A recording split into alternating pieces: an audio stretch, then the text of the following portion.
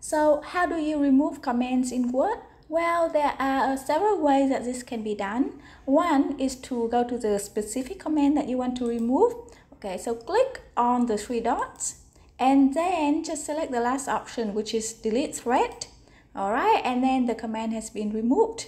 Another way is to select the comment, go to the review tab, go to the comment box, click on the drop down arrow next to the delete button, and then just select delete, and the comment is gone. But some of you might be wondering, okay, so this is great, but in a lot of cases I want to remove all the comments in a Word document. How can I do that? Well, very simple. Again, go to review, go to comments, click on the drop down arrow next to the delete button, select the delete all comments in document, and all the comments are now gone. And that's it. Happy learning and see you in the next video.